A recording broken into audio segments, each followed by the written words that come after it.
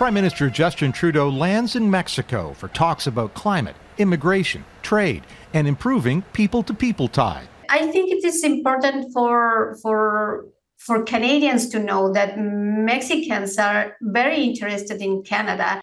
But Trudeau and U.S. President Joe Biden also want to address a major dispute over Mexico's energy market.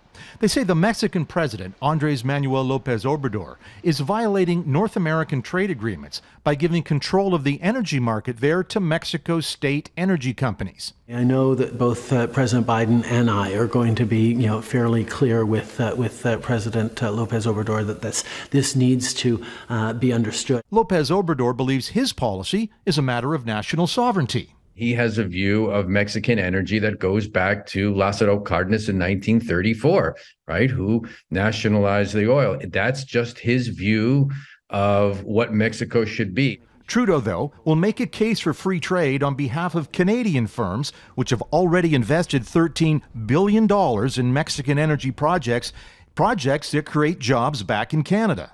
I understand he wants to put more of an emphasis on the state-owned energy companies, but it has to be done in a responsible way and in a way that understands that he's a part of NAFTA and he has to abide by those rules. And many in Mexico will be on Canada's side. There is a huge concern in Mexico about what is happening in the energy sector and the investments from Canada. Trudeau met Monday with members of Mexico's business community, a business community keen to court more Canadian investment.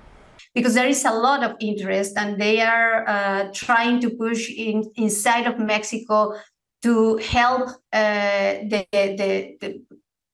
government to understand what Canada and Canada's businesses needs from Mexico's policies and regulations. Separately, Trudeau and Biden will have their own one-on-one meeting Tuesday morning, just before the summit formally gets underway. David Akin, Global News, Ottawa.